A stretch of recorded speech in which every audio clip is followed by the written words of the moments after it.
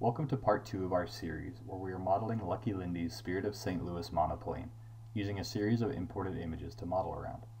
We left off in part 1 of the series with all of our reference images imported, including 3 main views and a few of these bulkhead shapes. We also have our main side view outline already sketched. In this part of the series, we will sketch in our various bulkhead profile shapes and guide curves in order to loft the fuselage shape. Recall in part 1 we relabeled all of our reference planes to make them easier to navigate. And note that I did the same thing with the sketches that contain my various bulkhead images. So let's just move front to back and start sketching our profiles, starting on the front bulkhead plane. This is where the nose cone terminates, and I know it is perfectly round, so I'm just going to sketch a circle that I make sure is snapped to the outline of my fuselage. And I'll use the Convert Entities tool to copy the vertical line associated with this bulkhead, and just go ahead and trim away to create a fully enclosed half circle. Bulkhead A is a simple oval shape.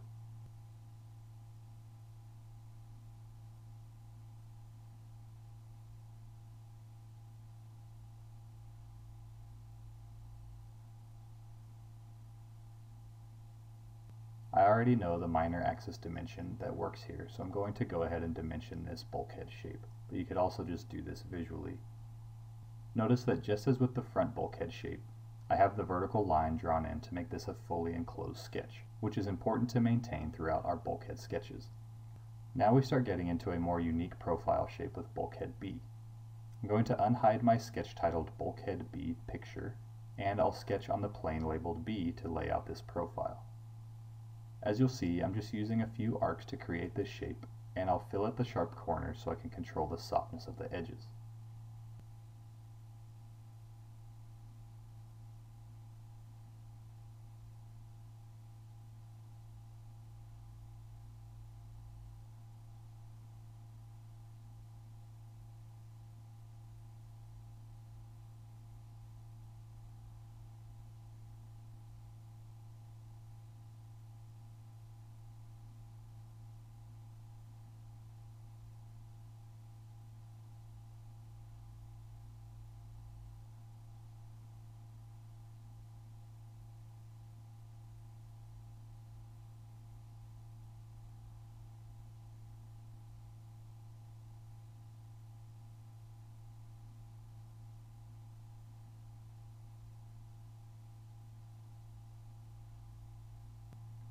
So there is the first of the 3 uniquely shaped bulkheads. I'll follow this same process for bulkheads C and D, and the rear bulkhead, which is just a simple rectangular shape.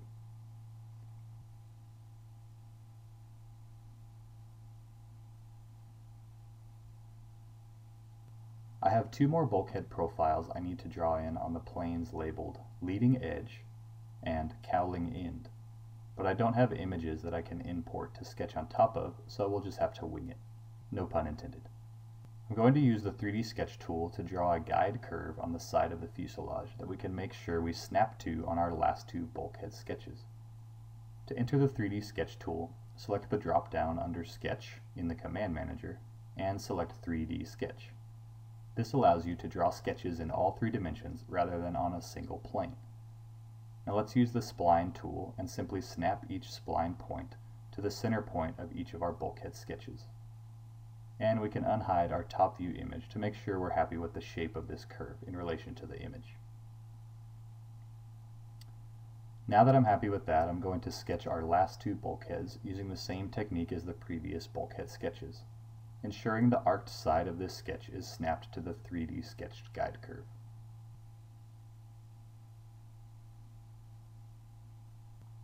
With all our bulkhead profiles sketched, we can begin lofting our fuselage.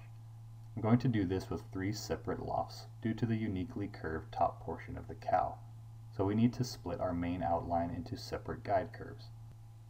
We'll start by lofting the front portion of the cowling, so let's hide the profiles I don't need for now, and I'll sketch on the right plane, using the Convert Entities tool to copy the top line, bottom line, and this vertical line where this portion of the cowling terminates from our main outline sketch. And I'll use the Trim tool to trim away the rear portion of the bottom line that we don't need. Now let's follow a similar process off of the 3D sketched side guide curve. I'll enter the 3D sketch environment and again use convert entities to copy the already drawn line. Now let's sketch in a construction line where this portion of the cowling terminates, so I can then use the trim tool to trim away the rear portion of this 3D sketch.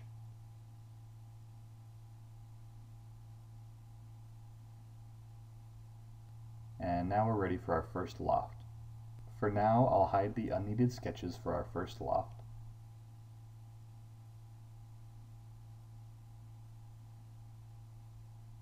In the command manager, navigate to lofted boss/base.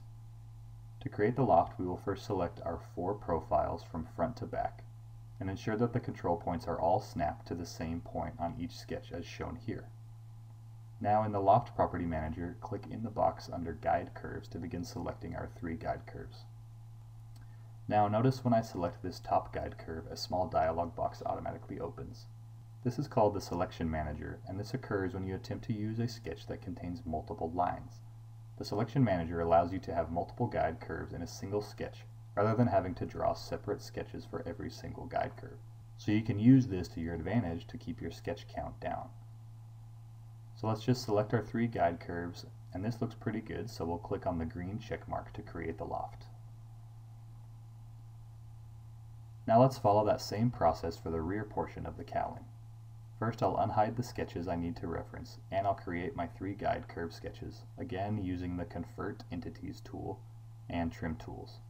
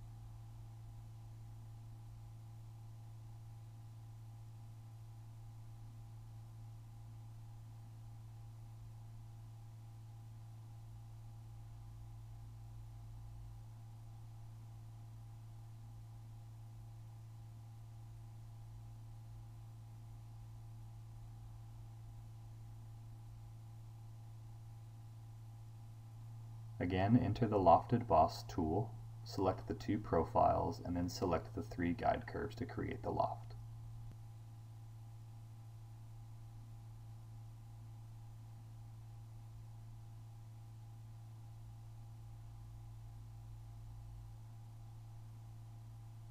And I'll smooth out the connection between these 2 lofts a bit with a 20/1000 of an inch fillet.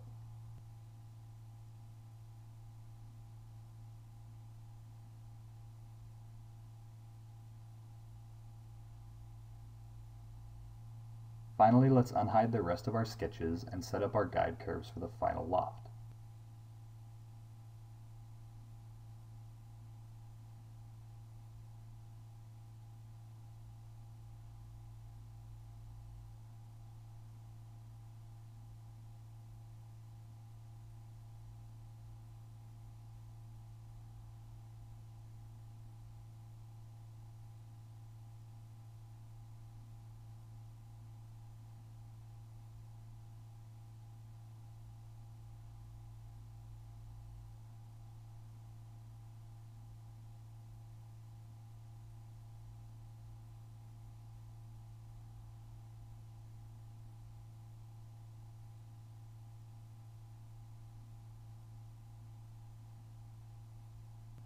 Enter the Loft tool once again and select the profiles in order.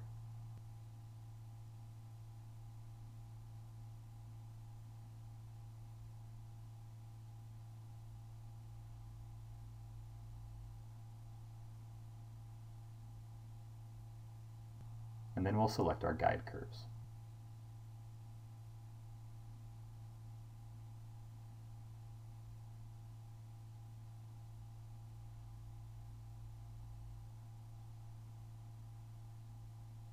We'll do something a bit different with this loft. We want to make sure the start of this loft blends nicely with the previous cowling loft.